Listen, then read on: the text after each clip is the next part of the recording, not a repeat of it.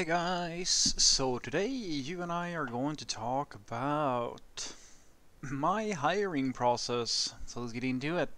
So the question in question was, hi Frederick, if you had your own IT company, what would your hiring process look like? Well, that very much depends on at what stage this theoretical company would be in and what I need at that exact moment, but I think that I can answer this question where we'll just pick a like the heart and soul of what I would think, or rather what I would like my hiring process to look like. And I think it's a hiring process that would be very ideal if you could achieve it. The problem is to actually do that. So first and foremost, we'll just do it together, right? Let's pretend that we're starting this IT company together, you and me. Well, the first thing we are going to need is some type of agreement on what we're looking for in the candidates that we are hiring, because usually the way it works is that at smaller scale companies you have one set of needs. It can vary, of course, but usually you're looking for generalists, people who are wide, the sort of people who can kind of do whatever and ideally know how to do it fairly well, so that they don't need a lot of supervision and can handle kind of all the different ad hoc requests that you might find. The bigger your company grows, the more you're going to invest in specialists, because as you grow as a company, you get more and more people, higher quality processes, and your company starts slowing down, and therefore when it's starting to slow down, you're actually more inclined to invest in very high performant specialists within whatever area they're in, because you can't optimize for speed, so you try to optimize for quality people, and you can actually afford them at that point, usually. But when you're hiring them, the first thing you need to think about is, okay, you're going to have a flood, depending on the company, of course. But let's just assume that you have a flood of people, different candidates who are looking for a job. Now, at the small scale, it doesn't really matter if it's small scale or big scale, it's going to be the same sort of thing. Because although there's a lot of need for developers, there's also a lot of people who are ill-equipped, let's say underqualified, to do a lot of the work that you might be looking for. Now, you do not want to waste a lot of time talking to these people. You want a quick and efficient way to screen these people out. So the first thing should be for us to define a simple computer science related or something similar. It doesn't have to be like a die-hard algorithmic problem, but some simple form of code tests that you can very easily send out to a candidate, to an applicant, to the position that you're hiring for, because you need some proof of whether or not this person is someone you should discuss with, because you don't want to spend a lot of, because remember, we're trying to run a company here. I mean, if it's me, I have to be able to do 100 things at the same time, and I don't have a lot of time on my hands. So unless I'm going to pay for some recruiter or some other person to do this for me, I have to budget that time. So I have to be sure that if I'm going to look at somebody's CV, that they at the very least know how to code, if that makes sense. So that's the first thing, and that's this. I mean, you can do it however you want. The easiest thing is, of course, to just send them the code test and just tell them that, yeah, here's the code test.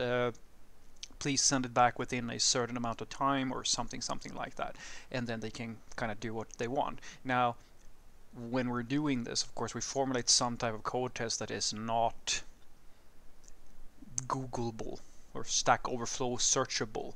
I mean, they can, of course, post the thing on a Stack Overflow question or something like that and get the answer, but we just want something to start screening out some of the people who are not applicable.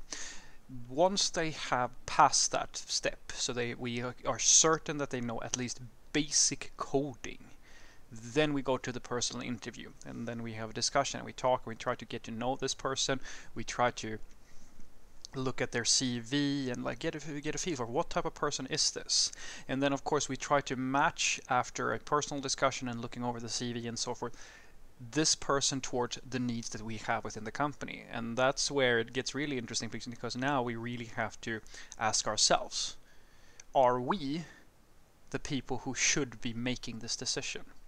Because that is one of the biggest, honestly, this is what I argue, the biggest mistake a lot of companies make when they're hiring people, and this is where it starts to kind of go downhill, is when you, as the person who's doing the hiring, you are not actually all that aware of the daily grind.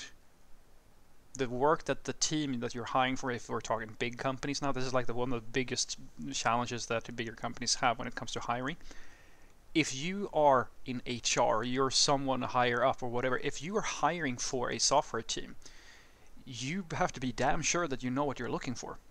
Because if you're hiring the wrong person and there's a mismatch in personality and skills or things like that, that's going to actually slow down more things than just that individual. It's actually going to cause you a lot of problems.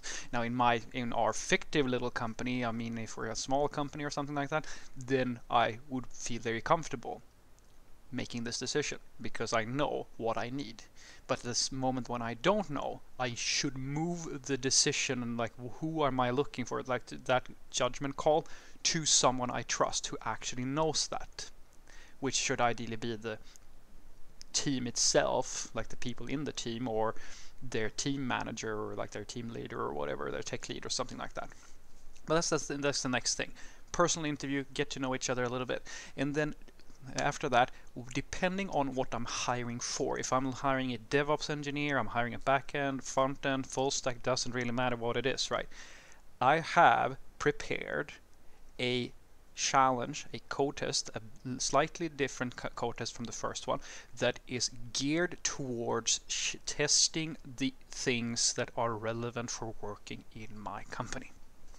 In other words, if I am looking for a front-end developer, I will give the front-end developer a test that is relevant to the front-end position. So that's going to test you on CSS, JavaScript, etc., etc., etc. And the back-end developer would have a different test. The DevOps engineer would have a different test, etc., etc. And then we would give that challenge to the individual. Now, either they do it at home, or depending on like what we're looking for here, we could do it on-prem as well. But if it's possible to do it on-prem, that would be ideal, because it's very nice to kind of combine that sort of test with the personal discussions and so forth. But we can do it remotely as well. The important part is that they get a test that verifies that they actually have skills within the area of the whatever role that we're looking for, right? And then lastly, we have a final follow-up meeting where we basically just discuss how it went. If the test comes back and we know that, okay, they've passed the test, we look at the test, we go through it together and we just talk about it. We reflect on, okay, I see that you did this and you did that.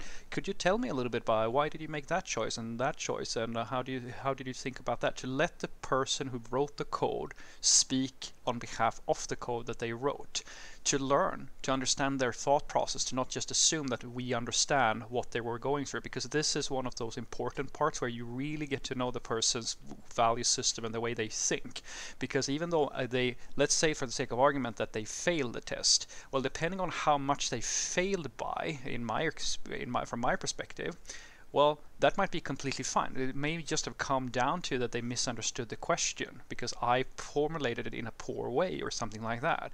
Or if they completely nailed it and they were really good at it, well, if they then start talking about their code in a manner that makes me feel like, oh, this person might actually be a problem, that's a different type of learning. So that's the soft part that should, at least from my perspective, follow the code test that is relevant to the job that I'm looking for. And then when we've had that discussion, we will tell them we'll get back in touch with you with an offer or something like that. And then that's the end of the story. And then they start working, ideally, for the company. So what I want you to take away from this is that in my fictive IT company, there would be about 4 steps. I think that's enough to determine aptitude and so forth. First step is a initial simple basic coding challenge of some sort. It can be a simple algorithm or something like that you can very kind of just broad stroke onto people who are applying to your position, because you need to remember that you can't get intimate with every single candidate, even though you might want to. So you have to figure out, do they know even basic coding? That's number 1. Number 2 is look at their CV, get to know them, have a dialogue, a phone call, a Skype meeting, something like that. Just talk to them a little bit and get the vibe. And if you like the vibe that you're getting from that person, then they get a code challenge that is irrelevant for the role that you are hiring for. If you are underqualified or ill-equipped to state that this is the stuff that is really important for the job that we are hiring for, you should not do this. If you are that person, you should be the one who's doing it. Otherwise, you should move it to somebody else. And then they get that code challenge, something that is relevant to the stuff that they're supposed to be doing. We get it back, and then finally we have a talk, and we just reflect on, okay, why did you think that way? Why did you do it that way? Etc. etc. So they get to explain like why they made the choices that they made, and then that's the whole story. This should not take more. This should be a fairly short process for the average company, and it should screen out most of the candidates that we actually want. So we would be, I feel fairly confident. This has worked historically for me in other companies extremely well. Have a great day.